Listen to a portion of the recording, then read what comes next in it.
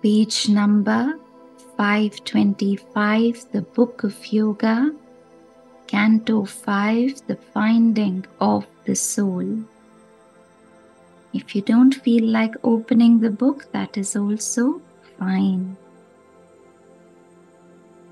Towards the middle of the page. She knew herself the beloved of the Supreme. She knew herself the beloved of the Supreme. The mother was she of beauty and delight. She knew herself the beloved of the Supreme.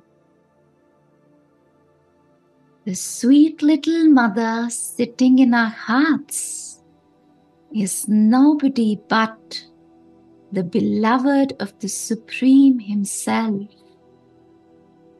awakening to the sweet beauty and delight of the sweet little mother sitting in our heart, the beloved of the Supreme. Our souls too, like Meera to Krishna, like Radha to Krishna, are the beloved of the Supreme. Oftentimes we forget how deeply does the divine love us. Oftentimes we forget the eyes of love and beauty and delight, the loving attention and awareness through which the divine looks at us. Somewhere we do not believe that there is a part of us which is in the image of the divine, a part of us which is made of the divine, a part of us which is the divine. We see our ego and chase our ego, but that's a mistake to be made on the path supreme. The path supreme is the path of the Supreme. The ego must abolish, the ego must die. But for it to dissolve and die, I have got to stop being the ego. I have to open and realize to the deeper truth of who I am. And I am the beloved of the Supreme. I am the sweet little mother sitting in my heart. We are so happy together. We shall never part. Difficulties may come, challenges may come.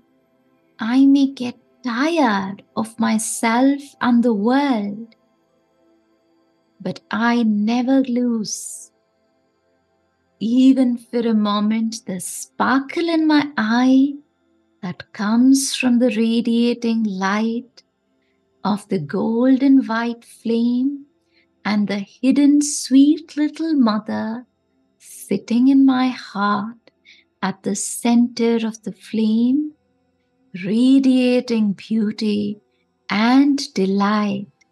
She knows herself as the beloved of the Supreme. She fears none, and none fears her, but only the hostile and the forces that take us away from the divine. Basking in that beauty, basking in that delight, we have a sweet little mother sitting in our hearts who knows herself as the beloved of the Supreme. She is the mother of beauty and delight.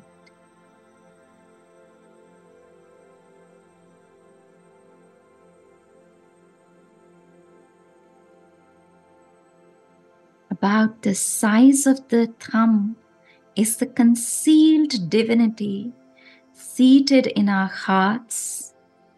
She feels herself one with all she saw.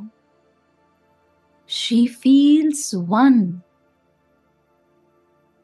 She feels herself made one with all she saw. A sealed identity within her woke. Oftentimes, we think the divine is sitting high up there or somewhere hidden deep within our hearts.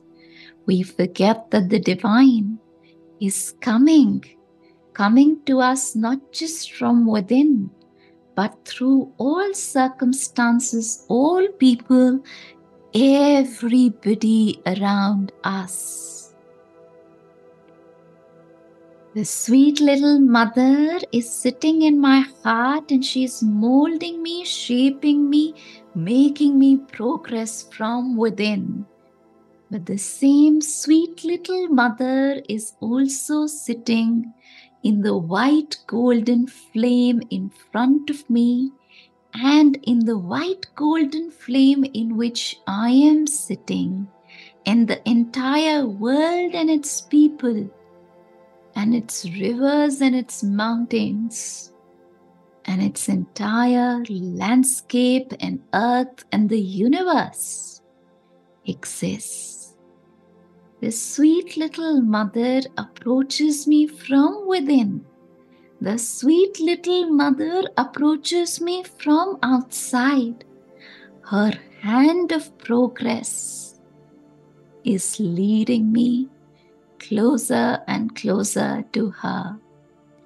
Every person that I meet on the path, even some of the most disturbing individuals who hurt us, who damage us, who throw a bullet at us, even behind it is a divine lesson that is trying to enter us, that is trying to shape us, that is trying to make us grow and evolve and progress. And progress towards what? Progress towards the sweet little mother that has created the world, that is creating the world, that is shaping the world in the image of the Supreme. Because we are the children of the Supreme, we are in our deepest essence. The Supreme that is trying to manifest through our body, feelings, senses, and aspirations and ambitions on earth. Till a day comes, not a thought is not divine. Not a feeling that is not divine, not an inner movement, an outer movement that is not divine, not a single work that is not divine, not a single expression that is not divine, not a single politics that is not divine, not a single business that is not divine.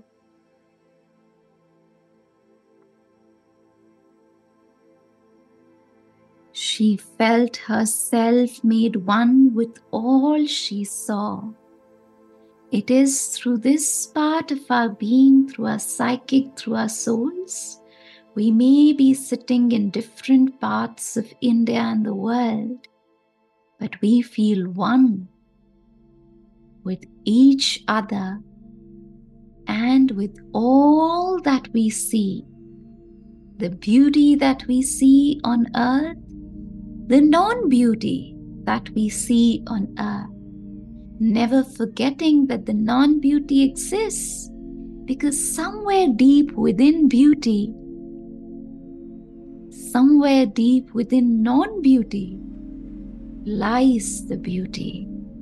The opposite can exist only if the thing exists hidden somewhere within it.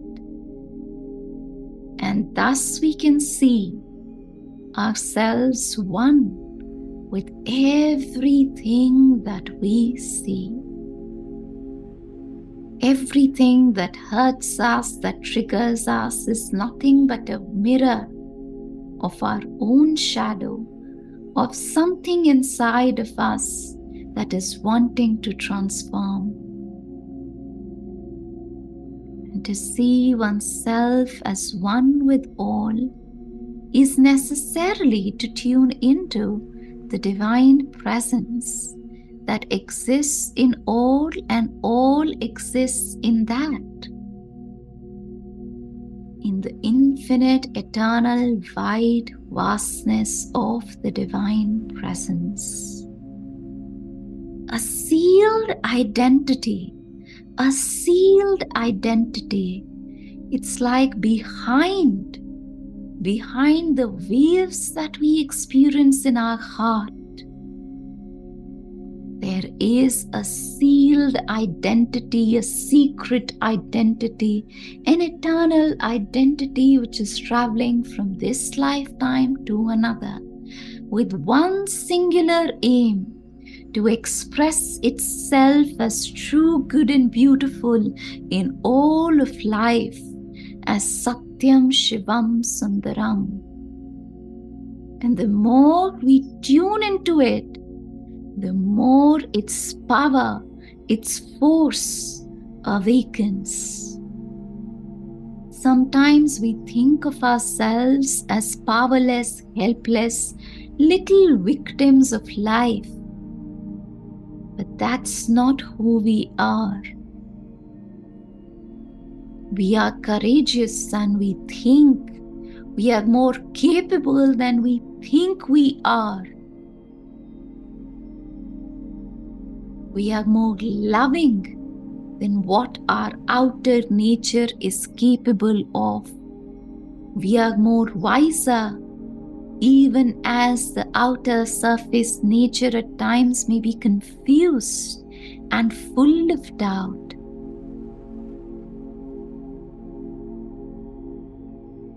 But this remains hidden to us. It's a sealed identity.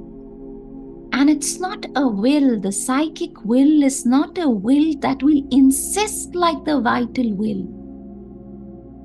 But if you approach the divine with purity and aspiration and sincerity and gratitude and love and surrender, it will begin to open itself to you.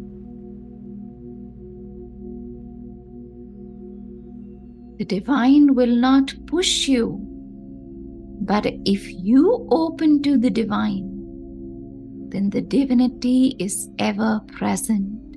It is always there. And it is just waiting and waiting and waiting for you to open the temple of your heart and welcome the golden bride of your soul. And this sealed identity within her woke, the sealed identity within ourselves awake with a feeling of love, with a feeling of delight, with a feeling of self-giving. And self-giving is the master spirit of Kali Yuga. Self-giving is that key to open the seal to the sealed identity of our souls.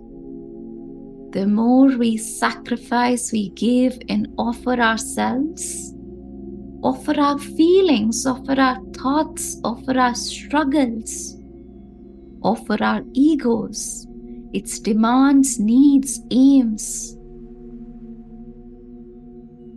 offer our money, offer our work, offer ourselves, our ways of being, offer our vanity, offer our pride, offer our arrogance, offer our feeling that we know it all. offer our self-doubts, offer our smallness, the more we shall open ourselves to the hand of the Mother that is molding us and making us progress, that is taking us closer and closer and closer and closer to the divine presence, to the divine possibility that rests inside each one of us. All we have to do is to take one decisive, receptive step in the direction of the divine, and she, the Mother Divine, will make us take the remaining 99 steps. But the one step, the step of aspiration, of a sincere aspiration, of a burning aspiration, an aspiration that embodies no matter what, an aspiration that is born out of love and dissolves into love, that aspiration has to be ours. Because it is that aspiration that will make us receptive to receiving her force, receptive to her entering inside of us and working through us, working within us, and organizing inside of us and integrating us. She is the invisible force. She is the invisible hand. She is the invisible, all-powerful power. She is the beloved of the Supreme. She is the power of the Supreme. Without her, he is unmanifest. Without him, she exists not. She is the Mother Supreme, the Creatrix, the Eternal's artist bride. She knows herself the beloved of the Supreme. She is the Mother of beauty and delight.